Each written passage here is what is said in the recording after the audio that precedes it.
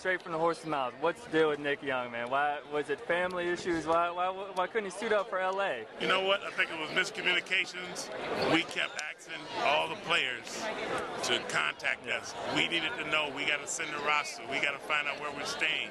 Then we had a game with Kobe coming in. We like, everybody's practicing. We contacted his father, talked to his sidekick. I called, we talked to his photographer who was going to do some photo shoots with him that night. Please call me, please call me. So now we're saying, okay, well, he's not calling. Right. He puts out a Twitter that he should have gotten MVP because I scored this, that, and the other.